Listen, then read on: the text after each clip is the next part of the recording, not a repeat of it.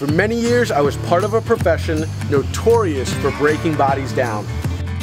It led me to find foundation training where I fixed my own injuries and began teaching others how they can do the same. I've decided to go on the road to gather stories of resilience and overcoming the odds, reminding us all that we're on a road to wellness.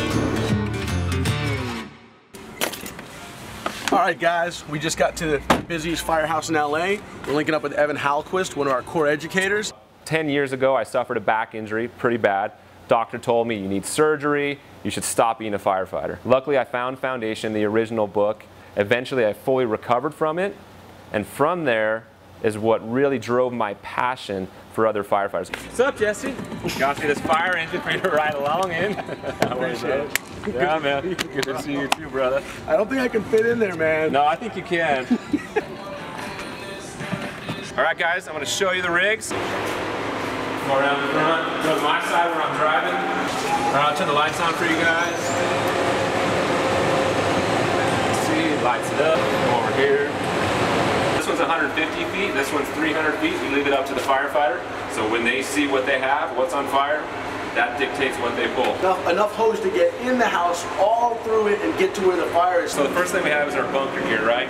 So we have the bottoms, and we have the top bunker gear, and in the top, on your jacket right here, turnout jacket, you may have, you know, pliers, screwdrivers, your mask, your flashlight. So that adds to the weight of this. So with your bunkers and your helmet on, you're probably adding another 30 pounds to it. Your breathing apparatus, depending on what style you have, it's probably another 30, 40 pounds. So, you know, your axe is going to be another 8, 10 pounds.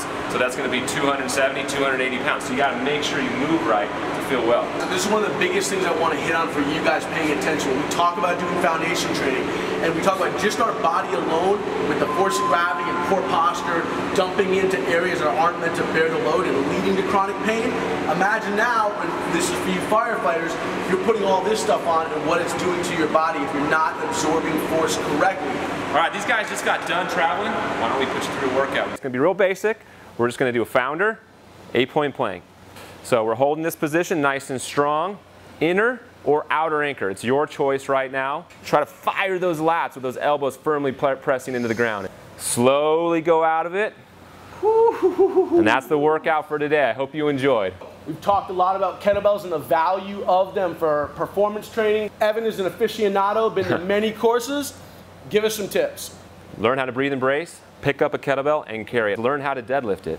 You deadlift it, then you can learn how to swing it, and once you learn how to swing it, you can learn how to press it, and then the list goes on from there. Take it slow, because anything, when you take it slow, can become hard. A little reading here from Dr. McCullough. Ketogenic diet basically means you're getting your body into the state of ketosis, hence keto.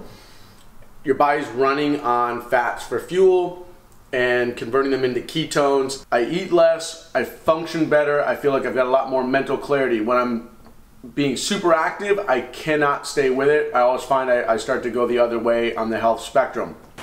We're in Santa Monica. We're going for a surf with Patti Sheaf. She's one of our longtime foundation training ambassadors. Been an athlete all my life, you know, and got a lot of injuries. I've got had scoliosis since when I was a kid, but through years of skydiving, snowboarding, compression, I have just trashed my back. There's lots of opiates to control the pain until I got Doc Goodman's book. Got into a founder. Whew, changed my life forever.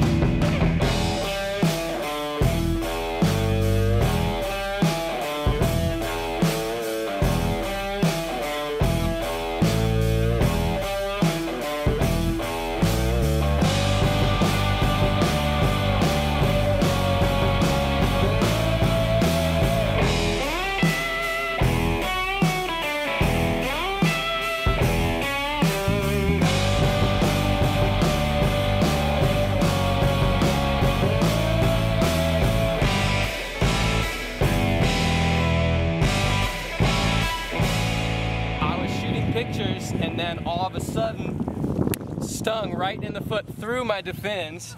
I don't know if you can see it. It's starting to swell up, a little bit of blood, so we're gonna go check out the lifeguard and see what they can kind of do to help.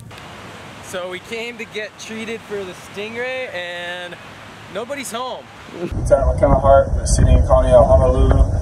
Ocean safety. What to do if you're stung by a stingray. Flush the wound out with hot water. It can take anywhere from a matter of minutes to a matter of hours to help that subside. If the barb is still stuck in the wound, you want to immobilize that with either a towel or a t-shirt or with gauze from a lifeguard.